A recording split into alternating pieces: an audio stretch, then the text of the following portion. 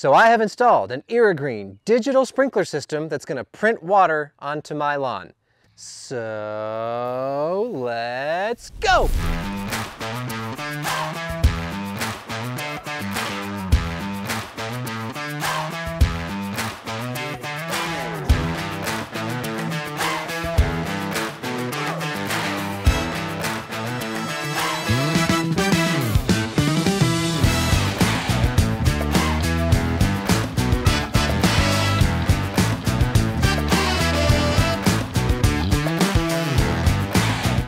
First, I cut up all the sod where the irrigation pipe and the controller lines were going to go.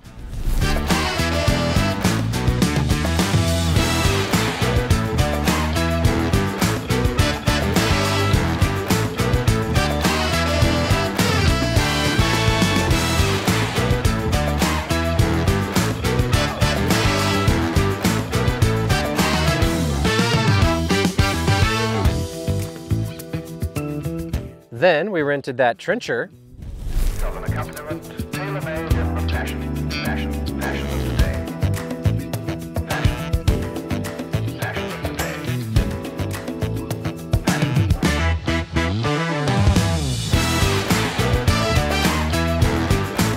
Then we laid down all the pipe, we made all of our connections and set all the sprinkler heads.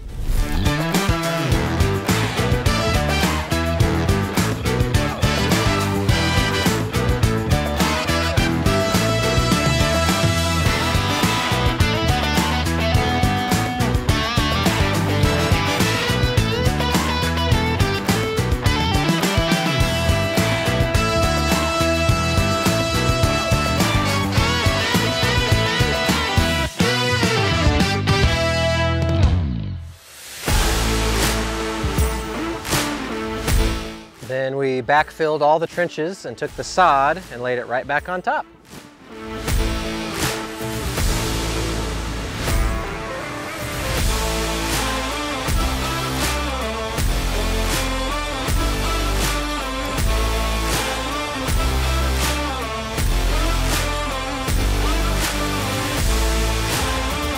And Leftovol even showed up to help a little bit too.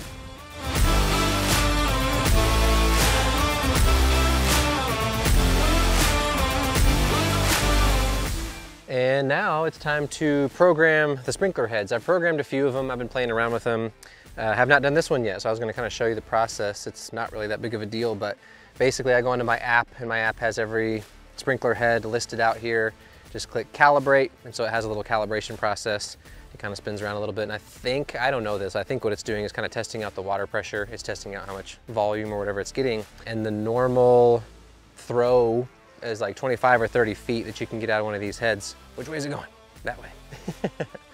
But anyway, they kind of test out how far they can go, and then once it calibrates, then I push program, and I can go in here and tell it exactly what points I want it to stop at and how far I want it to go. And so I have my little map of my sprinkler program, but basically all you'd want to do is just map it out to the edge of the yard or the edge of where the other sprinkler head is going to match up, because they would be in a straight line, and I'll show you what I mean here in a minute.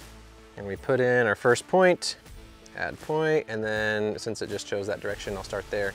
But we'll go to the edge of the flower bed is where I want this one to go. That's about where I want it, right there. So then that point is set, you add a new point, and you drag that one over to where that one's going to go. Super simple, like super intuitive. So there we are. So my system is maxed out at 36.5 feet. That's just based on the water pressure or the water volume that I have in my line, basically. Where did I start? Oh, and then I started right there on that corner, actually. So now we can just push play, and it should go through the cycle, and you can kind of watch it and see, oh, it's going short right there, and I missed that spot, or whatever. It's not curving along that line like I wanted it to. And then you can go through and you can adjust all the points as it's going through its little routine here and spraying around the map that you just built. So as you can see, it's very simple. I would say the system is simple. Now, as far as a DIY install, it is also simple. I was talking to my father-in-law, and he was telling me about installing a normal irrigation system and all that goes into that, and he was shocked at how simple this was. However, I don't know that I'd say it was easy, and a big part of that might be my fault. The jury is still out on whether or not it was actually beneficial to put the sod, like to cut the sod out and put it back, because let me tell you, That has been the most tedious and the longest part of the process, is clearing out the trenches where the sod was cut to be able to put the sod back exactly where it came from. So I'm not completely convinced that that was a good idea. I don't know that it wouldn't have recovered just as fast if I would have just trenched and had a 6-inch, wide area for the grass to fill in instead of all of this now. We'll see, because over the next few weeks, we're gonna get a good idea of how fast this is gonna recover. I do wanna say thank you to Irrigreen. Irrigreen actually sent me this system. So I went and bought the pipe and the connectors and all that sort of stuff, but they sent me the actual sprinkler heads. You can go on their website and you can actually look at your lawn and it'll show you how many sprinkler heads it would take to fill your area. You can get one of those sprinkler heads for free if you use the code LAWNTOOLS at checkout, but it will give you a price right there on the website. It'll also tell you how much water you're gonna save, at least based on averages, because of how much water you're not going to overlap from normal sprinkler systems and how much you're not gonna put on the concrete and that sort of fun stuff. I've teased a little bit on TikTok and Instagram about the Irrigreen system already, and I've gotten a little bit of hate. I don't know what it is about new technology. People are really afraid of change, but I think it's awesome. I'm kind of an early adopter of new technology, and this just makes so much sense as far as where technology is going and sprinkler systems. Irrigreen is the future of irrigation. I have no doubt about that. In 10 years, you're not even gonna consider the old school sprinkler heads anymore. So I'm okay with getting a little bit of flack for being an early adopter, I guess, and doing something different. But anyway, hope you enjoyed the video. I guess I'll see you later.